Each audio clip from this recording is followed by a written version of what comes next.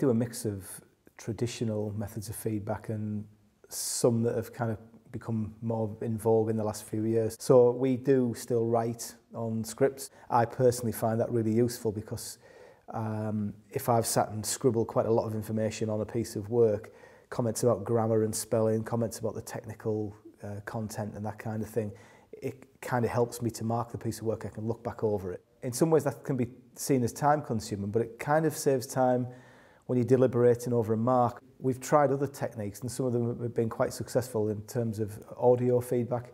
What I find I can do is expand, elaborate. I can hit pause anytime I want as well on the voice recorder, and it doesn't end that recording, just to gather my thoughts. So the flexibility it gives me is much greater, and it means I don't feel constrained.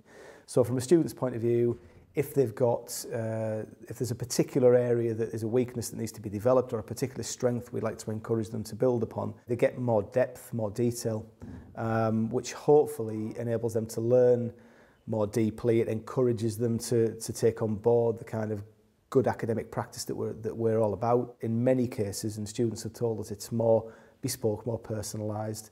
It just works well for them. The other thing that I think is important is to be clear with students what feedback means on any given module. We use what we call a feedback strategy on some modules, where in the module handbook, we'll include a table which breaks down all of the formative as well as the summative modes of feedback that we give. When you point out to them that you're giving feedback in pretty much every class, they'll get a huge amount of developmental feedback before we assess them. So articulating that feedback strategy to the students and being really clear about it is something which, again, benefits all parties.